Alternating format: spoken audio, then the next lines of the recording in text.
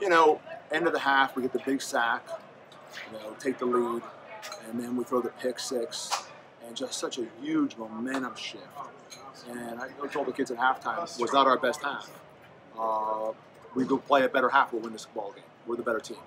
And we went out and got some things done on defense, got some stops.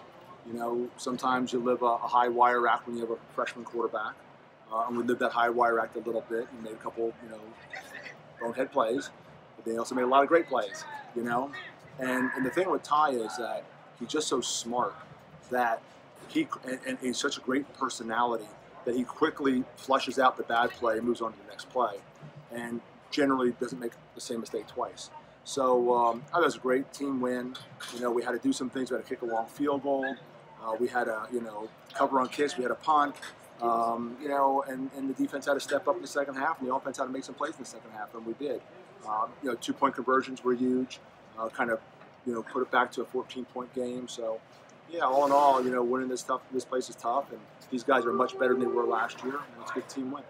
And can you talk about the impact of Derek today? He really got after the quarterback. Well, he's done that all year. He's playing at a different level. I don't know if I ever see anyone play at a PJ level, but he's playing at a really high level.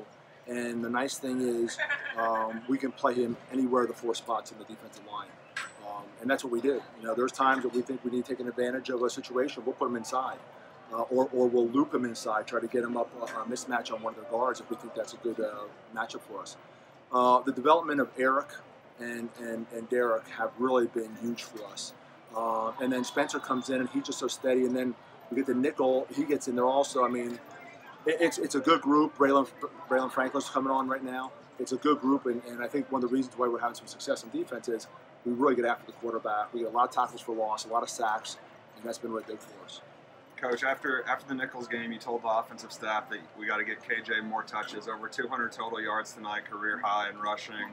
How key was he for you guys tonight? Geez, then you should have interviewed him before me. I didn't realize he had 200 yards. Well, KJ, he's sort of the total package. He can catch the ball in the backfield. He can protect. He can run the ball hard up inside, but then you get him on the flank. He can take it home. And one of the things we got to do a better job is when we need a yard, we didn't need to be able to get a yard.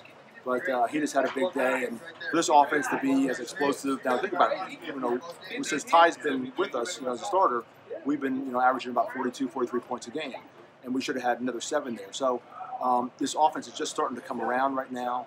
I still think we're not where we can get to, and then it's really exciting when the defense comes in and plays, and spurts like it did.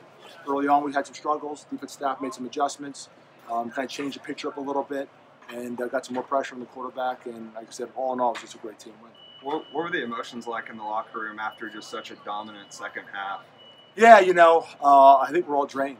In fact, we're going to come in late tomorrow. We're going to get home probably 3 or 4 in the morning. I'm going to bring them back and forth in the afternoon. And I think they're a little surprised that I'm not taking it easy on you. It's just we're a little leg weary right now. I could see it in Tuesday's practice.